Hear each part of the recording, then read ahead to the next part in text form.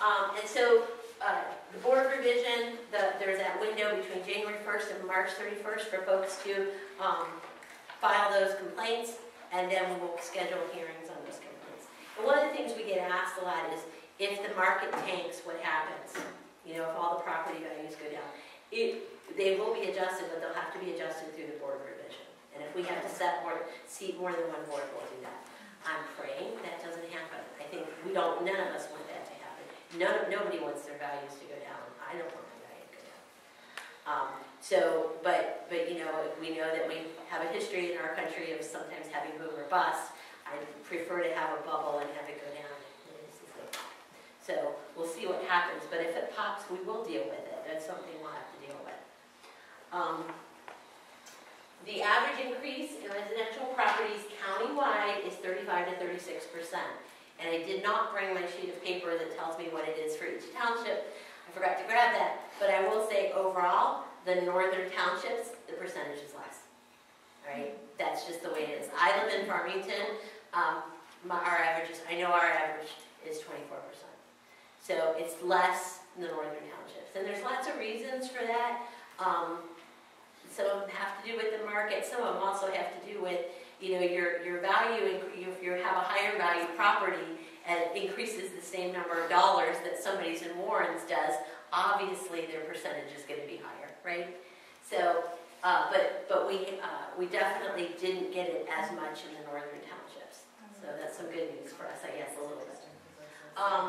Average increase in agricultural property value countywide is 30 to 31%. I want to really stress here that I don't tax you. The auditor is not raising your taxes, contrary to what some people have said. All I do is to follow the market and assign property values based on local market activity. That's all I do. And obviously, if there's mistakes, it's a mass reappraisal. So, right, if you do anything in mass production, there can be mistakes, and we're willing to look at mistakes and correct them as we need to.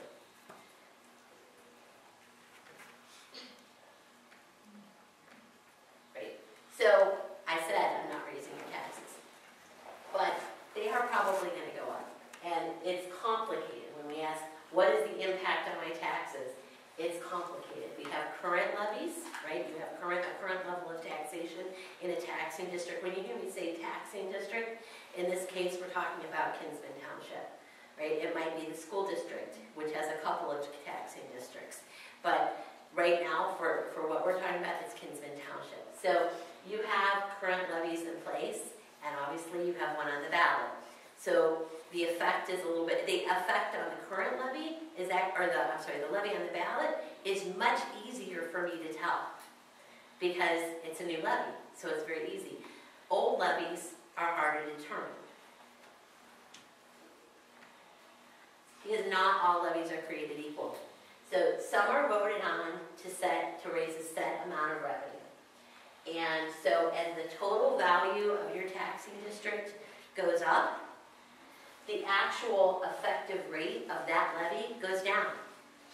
It makes sense, right? If you're only trying to raise a certain amount of money and if you've got a bigger pie to draw from, then you're going to take less from each person, right? So the effective rate will go down. Some are set at a certain millage rate which doesn't change. It's never going to change.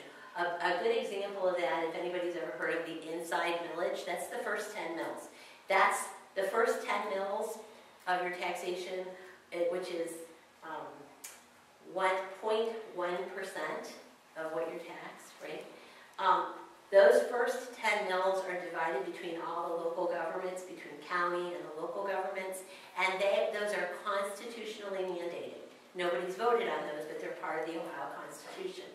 Everything above your 10 mil limitation or your inside millage is voted on by the citizens of the taxing district. That 10 mils, though, is fixed.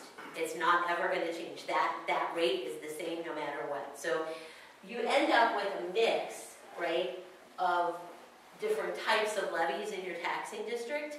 And so you'll have what's called your full rate and your effective rate based on that mix. So your effective rate and your full rate are actually both displayed on your tax bill record. So if you look at your property record online, if you scroll down, you'll see a place where it says full rate and a place where it says effective rate.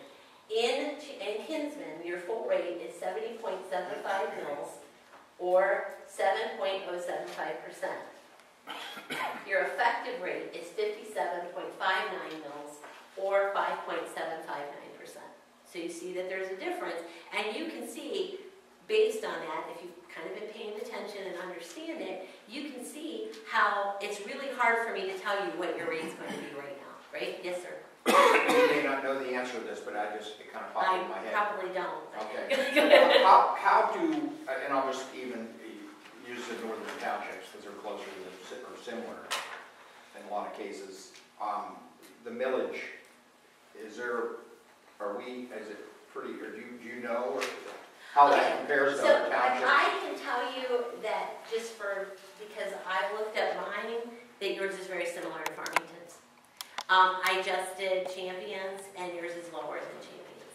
So I would say our rural townships probably are lower. I can't tell you exactly how much. I don't have that. Obviously, because we have police, ours would be more than Gustavus or Bloomfield. Right. I think you're comparable with Farmington's only because we have what we have as far as EMS. Okay. Which I was part of that. So you can see when I talk about this that when somebody says, what are my taxes going to be, why it's difficult. And then there's a whole process to, as far as how those rates get applied. So, and how we determine the effective rate. So what will happen is, at some point very soon, well, hopefully very soon, we'll see what the legislature does, because that's a whole other wrinkle in this. But at some point, those tax rate, or the values will be finalized. And once they're finalized, we'll have the total value for each taxing district, and that will help determine some of those levies that I talked about that have a set amount that they have to raise. That'll figure those effective rates will be determined. The state does a calculation, and they actually send us back the rates. We don't do that in-house. The state does that. They want to make sure it's done correctly in every county, so they do it. So we get a sheet. I actually have a copy of your sheet for the current one with me right now. We get a sheet from the state, and it's actually several pages. You guys are page 49 and 50 right now. in that little book that we get, and that has the effective rates and the full rates for your taxing district. So what has to happen, though, before those rates can even be applied, there has to be 30 days between the time that we set the final rates and we advertise them, and we have to advertise also in the paper that we've done that. There has to be 30 days between that and the time that you get your tax bill. So we can't just go, okay, we're going to do tax bills right now. It doesn't work that way. There's been some talk with some certain public officials that we should just give you guys tax bills right now. You can see why that can't happen. You can also see why as I said, it's complicated, but you can also see why it's not going to grow up. So like if your property goes up 24% without any new levies, okay, I'm going to condition it, without any new levies, your tax is not going to go up 24%. It's not going to be percentage by percentage, right? A lot of people, oh my goodness, my property went up 100%, my taxes are going to double. Not necessarily. It all depends on what their effective rate ends up being, what kinds of levies they have already applied, are already in existence, what levies they vote in now. You can see, again, where I can't be telling people exactly what their property taxes are going to go, but you can see that it's not, isn't necessarily going to be percentage point for percentage point. As I said, I live in Farmington. My house value did go up 24%. My taxes are not going to go